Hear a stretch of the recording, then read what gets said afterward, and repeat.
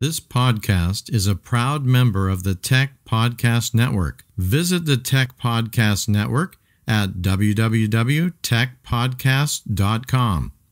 If it's tech, it's here. Welcome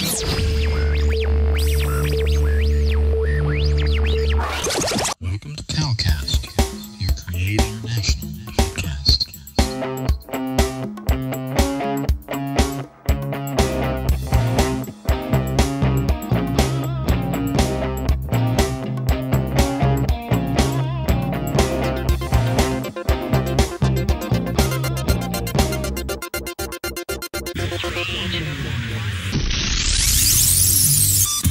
This is Gospel Gadget Podcast, episode 42.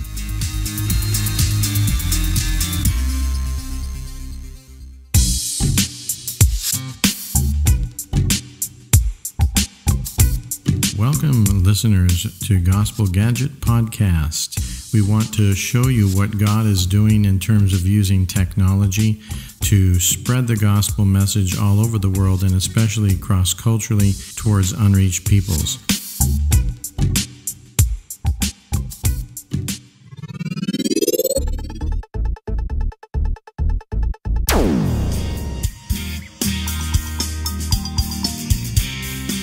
Hello, Gospel Gadget fans. We're here for another episode in our series on gospel gadgets that we had promised you. We started with the Pastor Box, and now we're going to share with you about the Dove Stream. The Dove Stream is based on TP-Link, a TP-Link mobile server, and I'll be doing some video to show you what this little server looks like.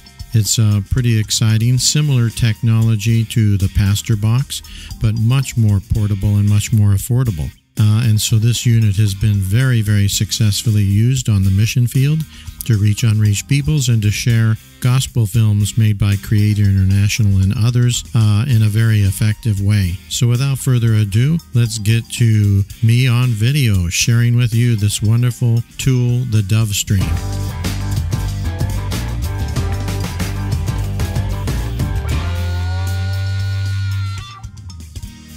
Today we're going to be showing you a new gadget, just a short presentation of this. This gadget is made, or at least the hardware of it is made by TP-Link. So it's a TP-Link model MR3040, very popular model. Before I go on, I need to let you know that this model is discontinued, so there's probably 250 of these models out there in the mission field that are being used for evangelism right now. But basically this is what it looks like. It's very small, very tiny, can fit right in your pocket. This unit, once you start it up, it creates its own Wi-Fi network. It doesn't need the internet, doesn't need telephone technology.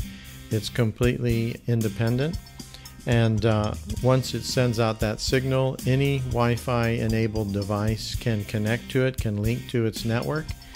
And then you open up a browser, any browser, to any website, and the browser will automatically redirect you to the website that's inside this little device that then gives you access to all the gospel materials. I think on this unit we have about 300 gospel films in different languages, and the Bible in several different languages as well. And so this is being used on the field. It's a very inexpensive device, about $65. As I said, it has a USB connector here where you can put more films on. Just unplug it, pop it into your laptop, drag the films on, plug it back in, turn it on, and away you go. And it starts to beam out a signal. So on one charge, this device will last about 5 hours, and the signal can go around 100 meters in every direction, depending on what you have blocking it as well. So this is a very good device and has been used all over. We have already shared some testimonies in past episodes about how this is being used in China, India, all over the world, especially places where it's a little bit expensive for the average person to have a data plan, so they're always looking for Wi-Fi networks to be able to get on to check the internet. But once they come to this device, rather than taking you to the internet, it takes you into the gospel films. So you can actually pop it in your pocket and get on a train ride, a long train ride in India, which is very common, and be beaming out gospel films in Hindi during the whole time to everybody on the train. And so when people are looking for a Wi-Fi network, they can link to this and then get the gospel message in their language. So it's a very helpful device to add to your repertoire or to your toolkit in doing evangelism to unreached peoples.